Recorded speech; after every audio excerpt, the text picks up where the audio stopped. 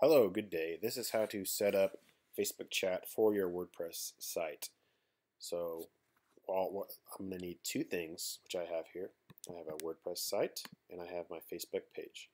And so the first thing I'm going to do is I'm going to add this, link it to my Facebook page, and all I need to do to start that is copy my URL up here. And then I'm going to, on my Facebook page, go to Settings, and then Messenger Platform. And then I'm going to add my Facebook page URL right here. I'm going to paste it in and hit enter, and then save it. Save successfully. And so I'm going to go back to my page, and I'm going to copy my Facebook page URL because I'll need that for later. And then I'm going to go to back on my site and to dashboard, and I'm going to check my plugin and activate it. As you can see, I already have it installed. So I'm then going to go to Settings and Customer Chat for Facebook.